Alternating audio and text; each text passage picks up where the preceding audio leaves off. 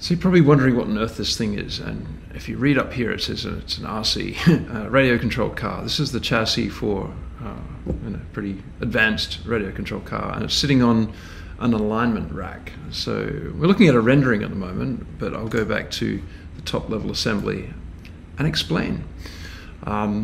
This is a pretty rich, feature-rich model. It shows off a lot of really cool things inside Onshape. So I probably won't be able to cover a fraction of it. I've been fiddling with this for a while now. It's a bit of a labor of love. Just to give you a little example, and here I can show you that the differentials are fully featured. All the gears are cut properly. The mechanisms for the suspension as well as the drivetrain all work as they should.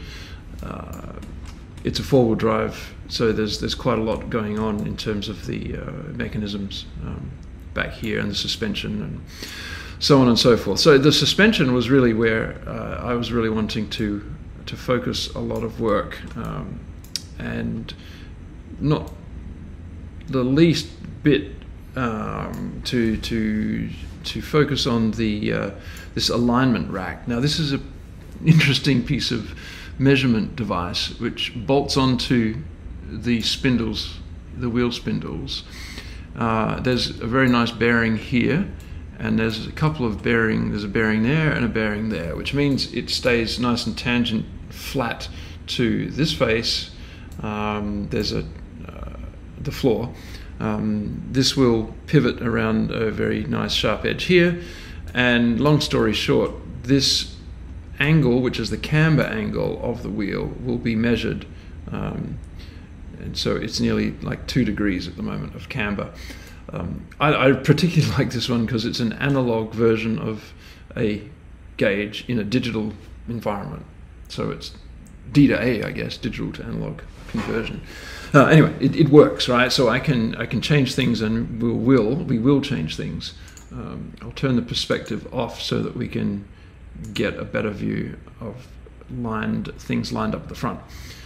Right, so look at the camber. It is just over 2 degrees, or around 2 degrees. Of course, there are other ways I can measure camber, but they're not so steampunk or fun.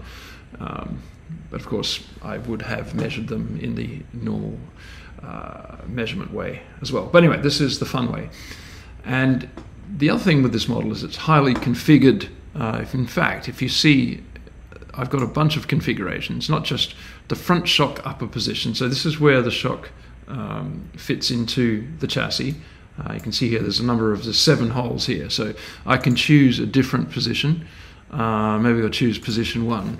And what it's going to do is reevaluate the entire, solve all the mates in this assembly, and reassemble the thing as it needed to be. And this goes on and on. So the lower position as well, I've got 3 positions there, 1, 2, and 3. But let me show you that there's a whole lot more configurations. So it's kind of over the top, and this was intended to be a test. And basically what I was doing is I saw this PDF here, and the PDF is for this particular radio control competition car, and on this particular circuit, on this particular date. This is a while ago.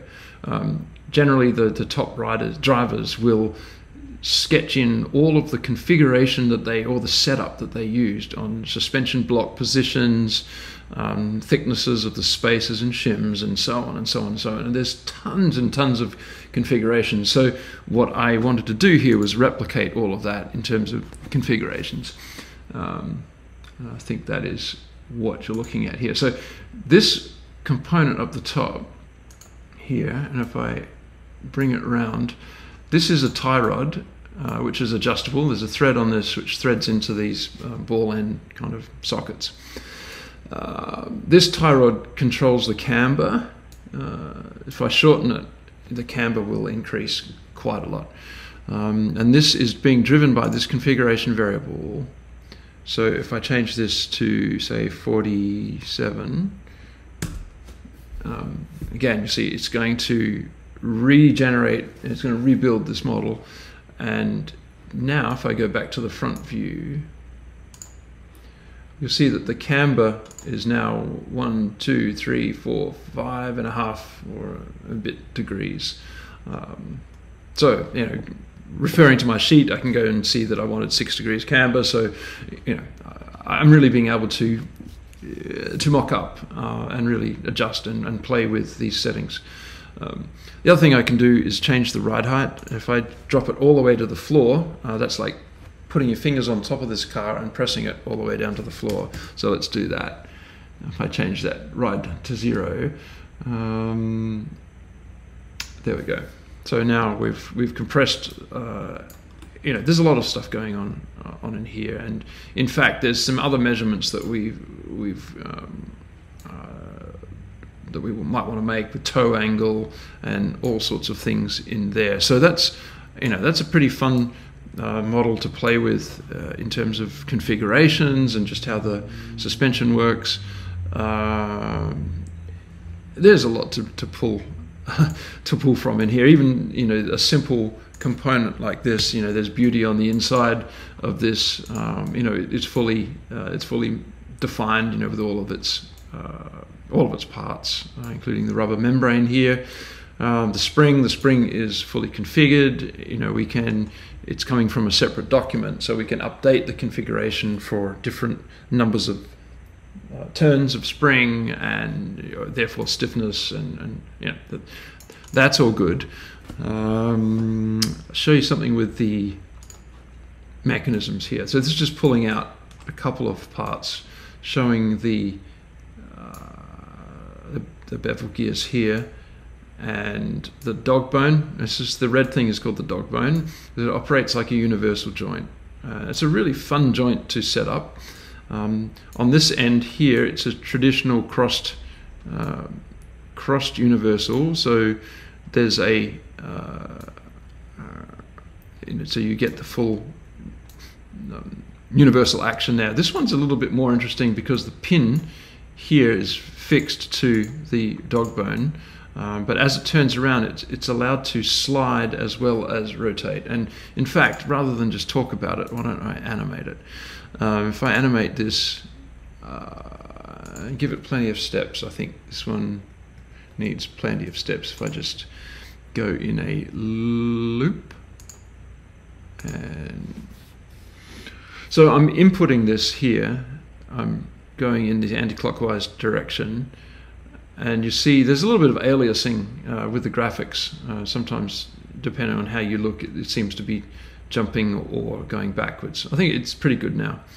So, you know, this is great to watch. I just like how the gears mesh.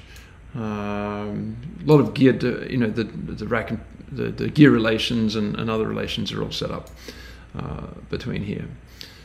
But the one to really watch is this one here. You see how as this turns, it has to slide in this slot. So that's a pin slot. And it's actually ends up being a single mate definition for this whole thing, which is a pin slot connection and a revolute in one other thing. That's why it's called a no problem mate, because this sort of very advanced thing is no problem.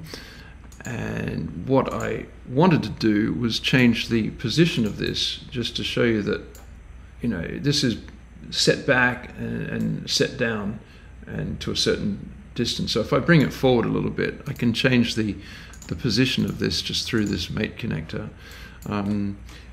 See, it's going back -10, so if I go -5, it'll just bring it back this way a little bit, and now it's gone -15 that way.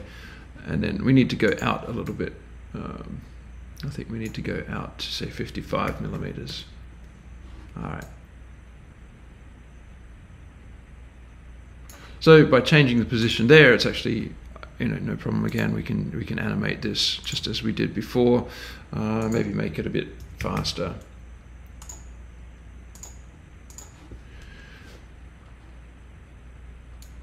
Yeah, you can see some real aliasing. It seems to be going backwards. It's just the frame rate, the refresh rate of the screen and the monitor and capturing software. But anyway, that's how robust the gears are to and these mates are to changing the.